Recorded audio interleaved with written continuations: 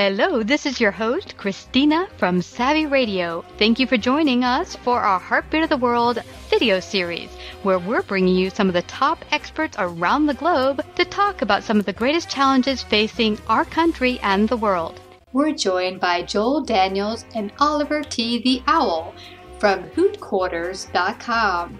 HootQuarters is a wonderful video series for children, teaching them simple lessons about music, education, the environment, and healthy living, while demonstrating the powerful influence of friendship. Find out more and watch HootQuarters with your family today at HootQuarters.com.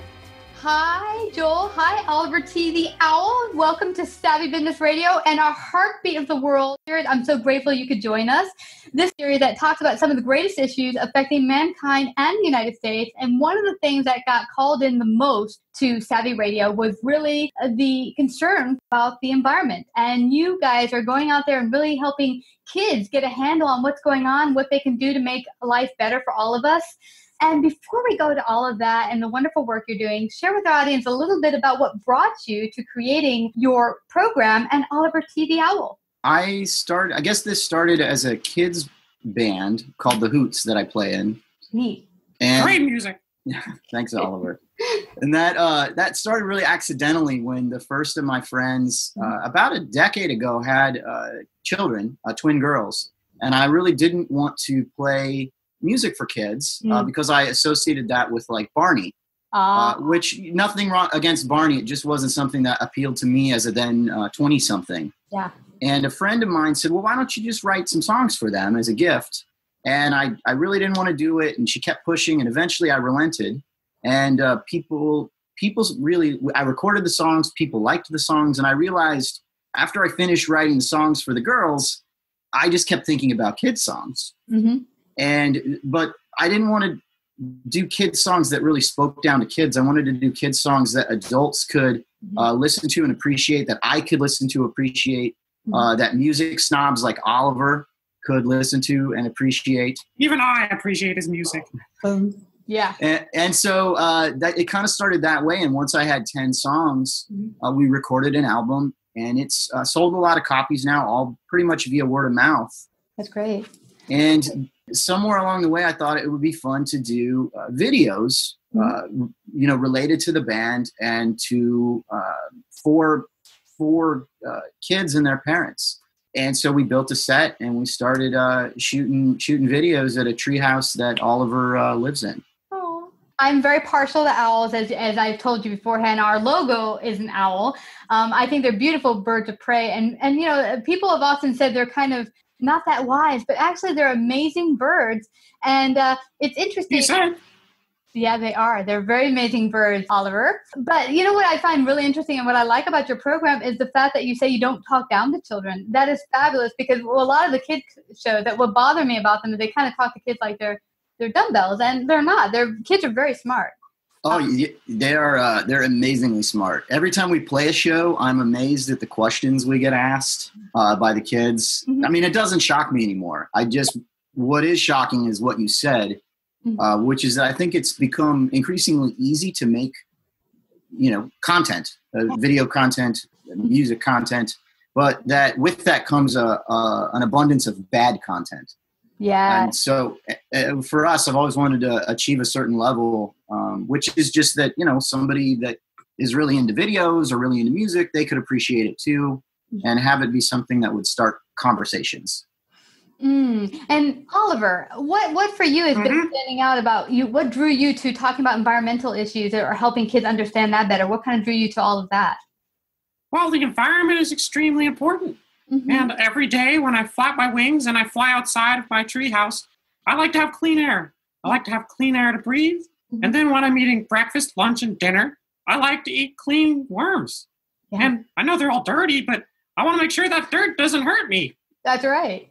That's important to everybody, whether they eat worms or not. Yep. Clean worms are very, very important. I've never been able to get him to try worms.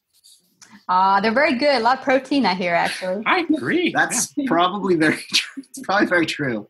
Actually, guys, what recalls for me is I grew up in the country in Virginia, and I lived with woods all around me, a lot of animals. I used to go out there and just hang out in the woods and feel in communion with nature and the animals and the trees. And I think just before I left Virginia to move to New York, they had eliminated or ripped down all of the trees and all the wooded areas around my house. And it was sad because all these animals had nowhere to go. And that's one thing I think people don't take into effect is that, yeah, there are people moving to the suburbs and such, and they need houses. But often I don't think we think about the repercussions of what we do as mankind, how it affects other living things like owls or other animals. Yeah, I mean, there really are, when you think about it, and just as you said, there's really a finite amount of resources on the planet. Mm-hmm. And I don't think we're always conscious of how those resources are being used. And I think there's always ways to optimize how we use things and how we think about the things we consume. Yeah, absolutely. Because I think, honestly, not every person wants to live super large in a mansion. Me personally, I love the water. So if I had a little hut or cottage, 1 or 2 bedroom apartment on the water, that would be like my ideal dream house. Some people want to be in a big apartment building. So it really depends on the person. Not everyone wants like a big mansion. You hear people say, if I got the lotto, I'd have this huge house and all this stuff. And I've heard actors who've gotten to the point where they made millions and they said, I felt empty after I got all this stuff. I thought I would feel fulfilled, but you begin to realize that all this stuff that we've been told that we must consume doesn't make us happier. Yeah.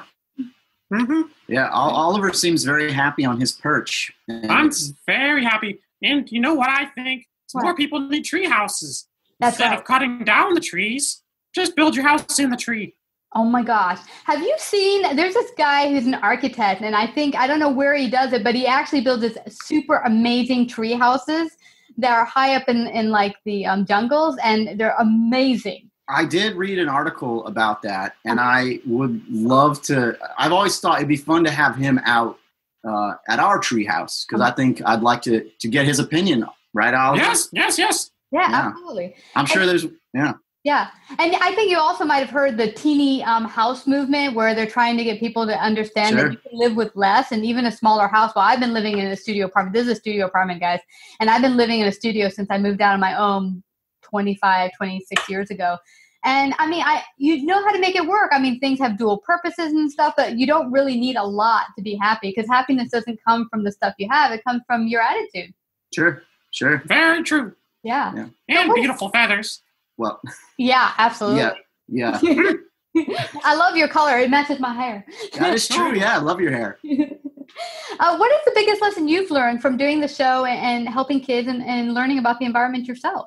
Well, I think, one, in terms of like a lesson, just that I never would have thought, never really had thought all the way through. We did an episode actually on Oliver's favorite subject, which is worms, and their ability to use their how they can be used in composting, because you can and you could do this even in your studio apartment if you wanted. You could take your food scraps and your waste, no meats, dairy products, or oils.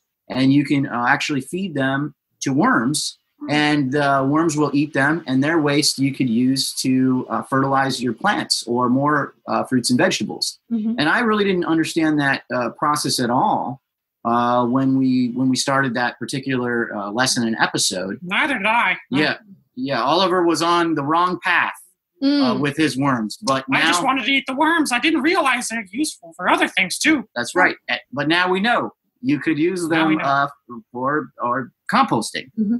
So that was probably like just something I hadn't really fully, connected all the dots on. Yeah. Just that came from writing the show. But I mean, I've certainly learned myself a lot about the process of making videos and just how to tell a story that would connect with folks. Yeah. And I'm not saying that we've reached the pinnacle of that ability yet, but we're learning all the time, which is awesome. Yeah, same with us. I mean, we just started the video process about 2 years ago. We started doing the live shoot, as you can see behind us in the stage here. We decided, hey, we could do the videos online, and it's a new learning process doing it that way. But back to what you were talking about not realizing there's certain things in your life that can add to the circle of life. And more to that, I remember reading an article, I think it was somewhere in Asia, where there was a dictator not too long ago who had decided that hummingbirds were annoying. And so he had told his military to go out there and kill them. Yeah, because they make so much noise, and they're all over the place. There's just too many of them. Yeah. So they went out there and started murdering them, and then they had a huge famine. Why? Because the hummingbirds were, moving the plant seeds from one place to another and helping stuff to grow and helping things continue. And we don't realize that there was also coqui, which is a frog in Puerto Rico, which makes this kind of like this little whistle. And it can be annoying if you're not used to it. But, what people don't realize is that everything in nature, whether you have it part of your life or not, plays a great integral part of the circle of life. And you eliminate it, it affects everything else. So these frogs. Very true. Yeah, absolutely. So these frogs, because of, people traveling all over the world, somehow made it to Hawaii, which is another island. And the people of Hawaii what are up with these frogs whistling all night long? Yeah. And they wanted to get rid of them, but it caused other effects and other problems. What have you discovered through your research on how when wildlife moves from one place to another, how it affects the living things there? Because everything has an integral kind of balance in nature. And when you add or take away things, it really affects the entire whole, people and animals and everything. Sure. Well, I mean, I think you were sort of getting at this earlier when you were talking about, the effects of people moving from one place to another, and it displaces the animals. Certainly, we were lucky. We didn't cut down our particular tree, but we built a house in a tree, and we were lucky to meet Oliver. Mm-hmm. I was lucky to meet them. Yeah, and so I mean, I just think being conscious of the actual even physical space you sort of take up and what you're displacing, I think has been something we've been very conscious of.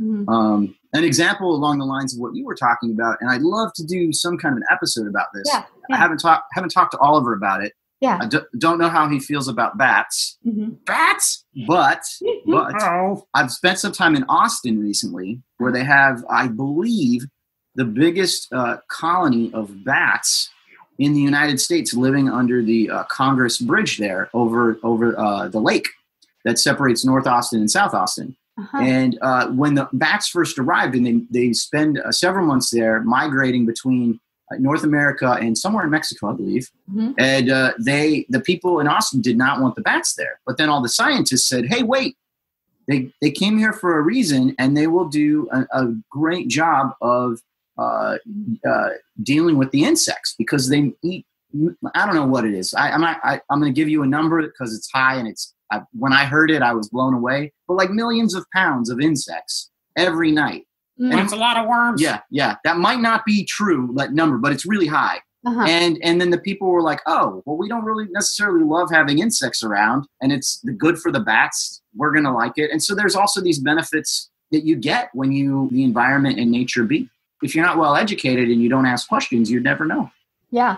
Yeah, like with the hummingbird thing, you think, oh, they make noise, or so many of them, but they serve a purpose. They're here for a reason. And as far as the bat-eating bugs, I mean, here, wonderful part of living in New York, boys and girls. Yeah. But the part of having the bats, I mean, we spray our food with a whole bunch of pesticides. Now we have the bats eating the bugs. They will be less on the food. Right. And of course, less poison on our food. So, I mean, there's many different ways to go about looking at the situation and problems differently, so that we can all add to finding solutions that are less harmful for our body and less harmful to the environment and the animals around us, because we're all living on the same globe. What we do here affects anywhere else in the world. We'll be right back after these messages. Think back to when you started your business. You had a dream. You had boundless passion. You wanted to create something different. There was a problem, and you were going to solve it. Being an independent retailer is rewarding, but challenging, and there's a lot more to it than you ever imagined. Well, Lightspeed is here to help. With 45,000 customers around the world, we've helped countless entrepreneurs nail the business side of retail so they can spend time doing what they're passionate about. Join us for a 6-week speaker series featuring a curated panel of experts that will answer some of retail's toughest questions and give you the edge you need to stay competitive. You have a passion, and we have a passion for technology inspired by you. Visit lightspeedhq.com/speaker-series to learn more. that's the most interesting thing about how with the internet and everything and with TV, that we begin to see how interconnected we are, not just with the environment, but just like when you say or do something here, it does affect the rest of the world. It's like we are a very integral part of a family. Sure. Yeah. That butterfly effect. Yeah. What is the goal of your show going forward for Oliver T and you? What do you see happening in the next couple of years? Well, I'm hopeful that we can keep it going and just kind of try to find different ways to really connect with with the audience and find lessons that are sort of worth talking about. Mm-hmm. And I think that's the main goal. I mean, there's so much. People contact us all the time, and my friends will say, "Well, what about doing a show about this?" And I think, that's just a great idea. And I hope we can really keep doing that, because I really think I've looked around and I'm sure there is, because there is so much content, you can't find it all. But I think what we're doing is just a little bit different than a lot of the stuff that I see out there. And I would love to have more folks come in and talk about what their expertise is, and have more musicians on the show, because we really did start out as a band. And I love the idea of, still connecting with an audience through music. Because I think there's, we always get melodies stuck in our minds, or most of us do. And I think there's a nice way to teach things through songs too. Yeah, I think it's a supreme way, because it really hits at your emotion, your heart. And there's something that you get intellectually from a book, but it doesn't really stick into the core of your soul until you hear the music. So right. Yeah, actually, I think it's a fabulous way, especially to reach children who are so open to wanting to learn anyway. Because, I mean, kids just come up to you and why is the sky blue? And then you're like, I don't think about that, actually. I just go outside. Right. Why is the sky blue, Joel? It's funny that this should come up, because we're also working on a new record. And there is a song that starts out with the chorus that says, I got to know what makes the sky blue. Mm-hmm. So, and I don't have an answer to that. But I think it might have something to do with the reflection of the sun off the ocean into the atmosphere. Something along those lines. That's a lot of science. Yeah. Wow, Joel and Oliver, this is so interesting, because I was in Greece many years ago, and I remember the water was like this deep blue, like a sapphire. And I thought, wow, it's so pretty. But the interesting thing was, because the water was also very shallow, and we were on this island, I forget which one. And I looked down as I got to the edge of the water, and it was clear. Like I could see to the bottom and see the rocks in the water. And I thought, well, that's weird. When I stepped back, it looks like a deep blue, like a sapphire. Right. But when I look close, it's actually clear. And then it hit me, it must be the sky, because the sky was so super blue. Yeah. And I'm not really sure about that. I feel like I did a little bit of research when I was working on this song. Mm-hmm. So kids at home, don't quote me on that. Go Google it yourself and try to figure it out. And then send us the answer. That's right. Please let me know, because I'm actually curious.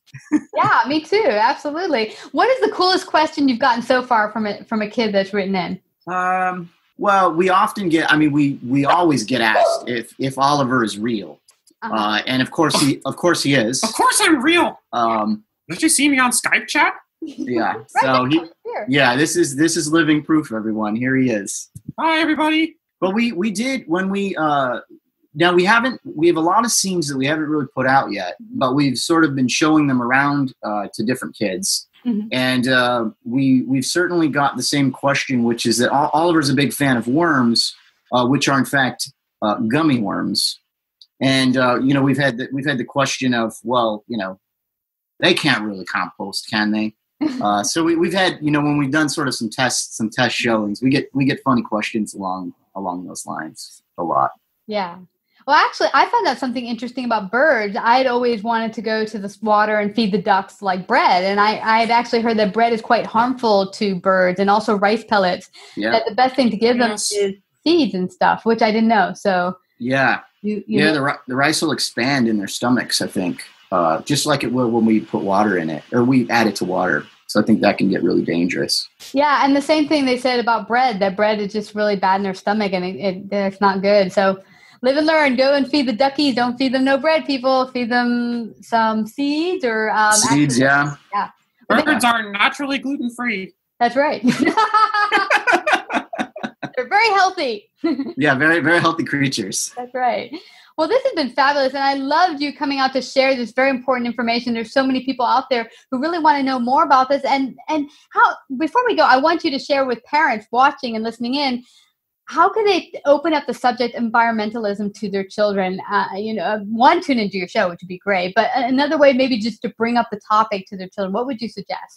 Probably framing it as being that we're all, while we're all really important, we also, our connection to the environment and to the world is also really important too. And so you have to always sort of be conscious about where you fit within the world. And every one of your choices does have an impact.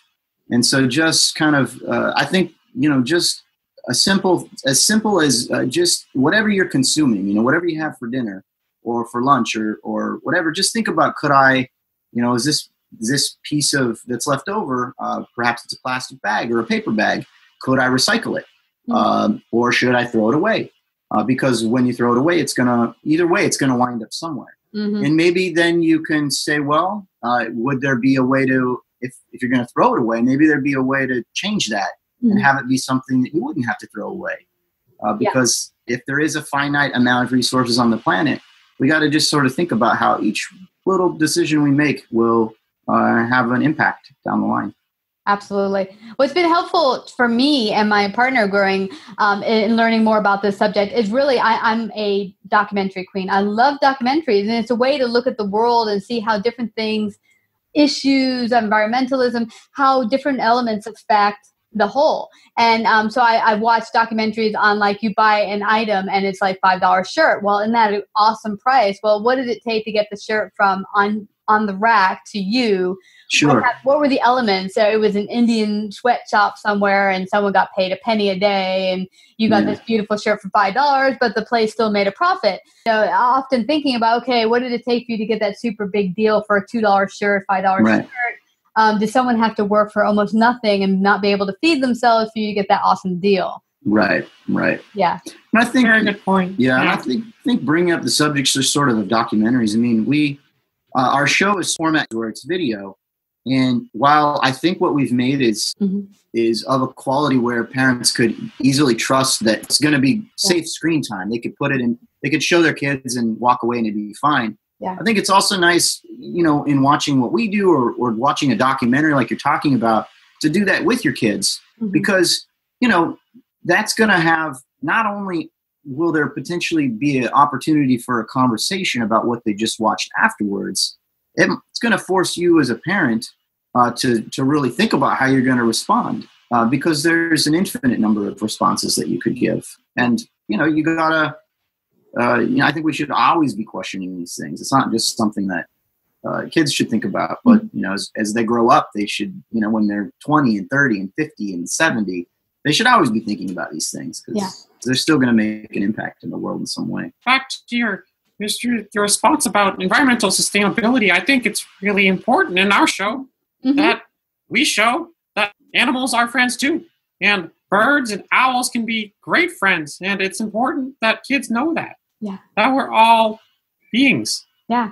Absolutely. I mean, my best friend here, Henry, and then all the friends I used to meet when I would go into the woods and see the birds and the squirrels. I mean, they're all magnificent in their own way and serve a great purpose on this beautiful planet. More to that, when you're talking about really watching documentaries with your kids, it's a great way for you both to expand your knowledge and your growth and learn together as a family. And like one family did, the mother was from France, and the dad was American, and they decided they were just throwing out way too much stuff, way too many recyclables. So they decided to use everything where it was reusable.